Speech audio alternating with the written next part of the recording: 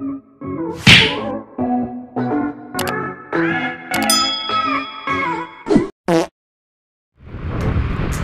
napaka mainit na tanghali sa inyo mga sir. So ngayon, nandito ako ngayon sa along Bayani Road. Iba talagang init dito sa Maynila. So ngayon, wala akong magawa kasi mga sir. So ngayon, nakabili ako ng stock pipe ng R150 Carb. Mas gusto ko kasi yung kulay niya, yung itim.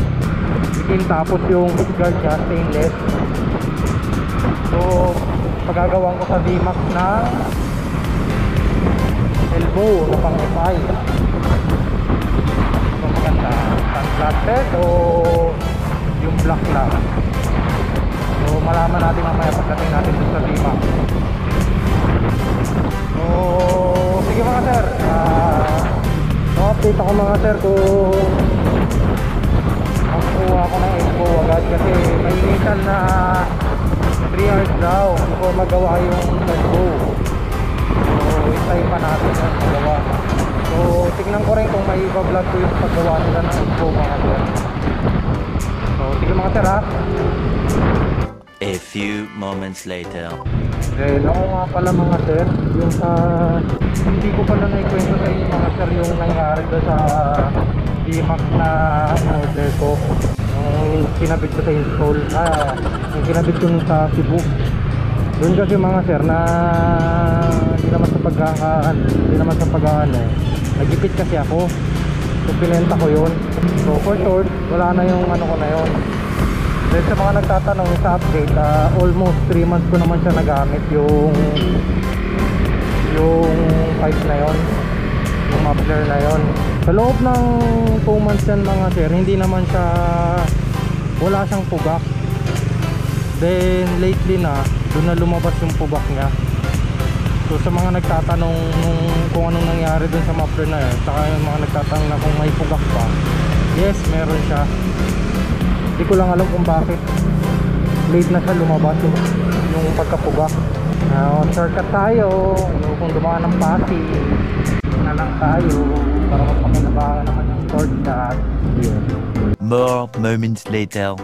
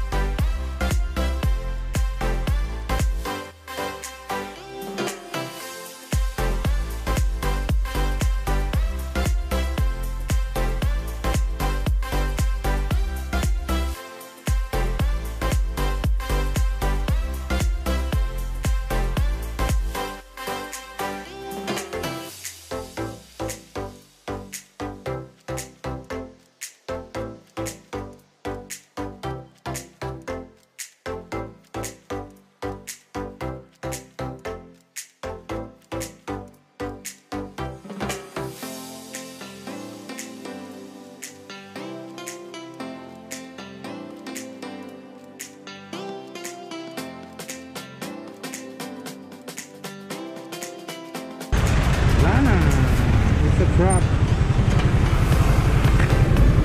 It's a strap. Hindi mapasya yung GT box ko eh. Gawin ka mo ang pagkagahan. Pasya ba? Yaman ito ko. Ay, pasya. Huwag mo nang ipilit, di ka naman mahal.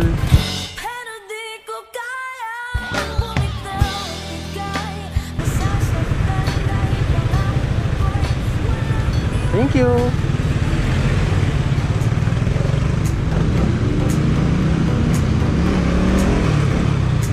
Madalang lang yung mga ganyan driver. So shout out sa iyo. Oh, yeah.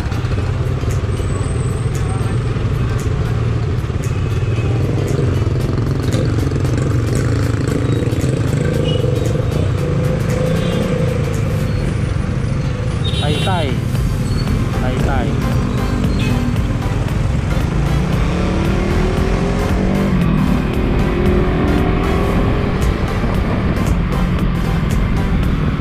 Ah, uwi. Yawa.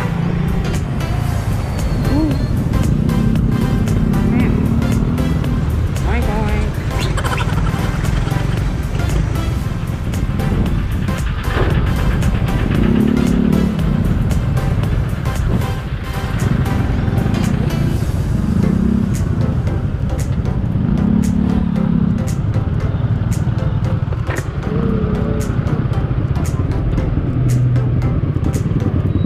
First time ako guys makakapunta dito sa VMax ha. Kasi yung bumili ako sa kanila ng muffler nung ano pa yun, nag Cebu pa ako. Iba nga dito sa Cebu ko binili tong ano ko, muffler ko. Ay, itong motor ko. Kaya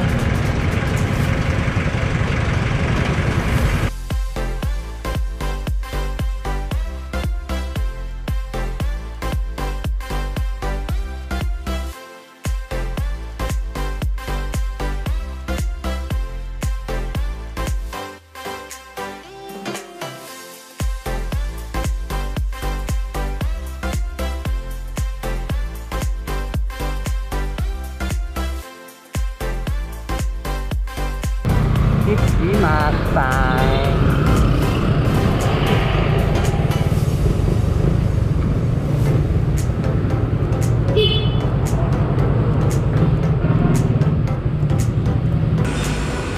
Kuya Dennis. Ay, hindi pa pumupunta? Nagawan ko na ano to, elbow. Ano gagawin dyan? Elbow lang na yung black. Black edition? Oo. Nagsabi na ako sa kanya kagabi, paprocess ko na sana para saglitin ko na lang dito. Ilang oras yan? Pwede mahintayin siguro, no? Kasi yung gagawin, tinatapos ko sila mga dala. Ano masabi ni boss? Wala ka. Sabi niya, punta na lang daw ako dito. Ginagawa ko. 10 seconds later.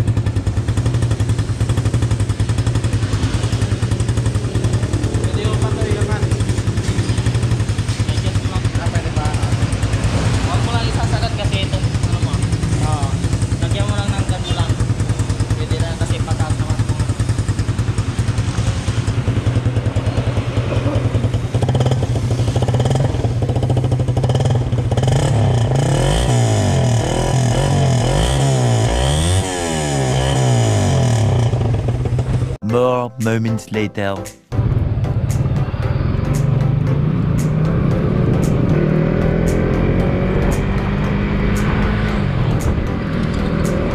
So, ayun na nga mga sir, natapos rin sa wakas, nakuha ko na. So, ang usapan talaga namin yan mga sir, stainless elbow, 2,600 pero ginawa ko na black. So, naging 3,000 siya mga sir. So, additional lang ng 400 pesos. So sa ngayon mga sir, paubos na yung battery kasi ng GoPro ko. So hindi ko na pahahabahin ito mga sir. So yun lang mga sir. So kita-kit sa installation nitong stock pipe ng R150 Carb. So labs na. Right.